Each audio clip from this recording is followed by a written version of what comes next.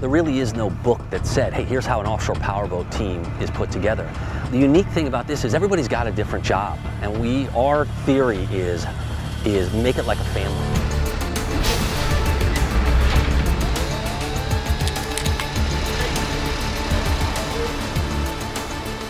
In the unlimited class, you cannot be successful without a great crew. You have to get the best, smartest people in the boating performance world, because at the speeds we reach, in excess of 170, 180 miles an hour, everything's got to be right.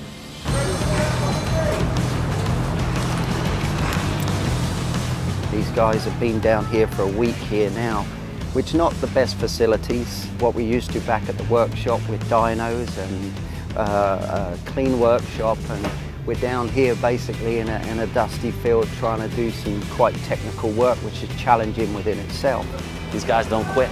That's what makes this team so strong, is they don't quit. You know, they find a way, and you know, they're laughing. You know, they've been working all night long for weeks on end, since we got to Key West. These guys have been working till 2, 3, 4 in the morning for many weeks now. I don't think there's been a day where we've left the pits before midnight. We've got teams that'll stay up all night to try to get the engines just right for a race.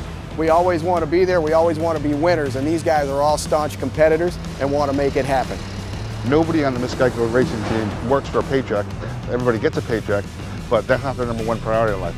Their number one priority in life is to make the Miss Geico race boat the fastest, best, most winningest race boat in the entire world, and then a paycheck just comes along with that. They put Miss Geico in front of everything, their family lives, everything. They're all in hot water by now because it's been a tough 2 weeks. Having a great team that puts all of their efforts into getting a boat together so you can win and essentially take the glory, that's the best.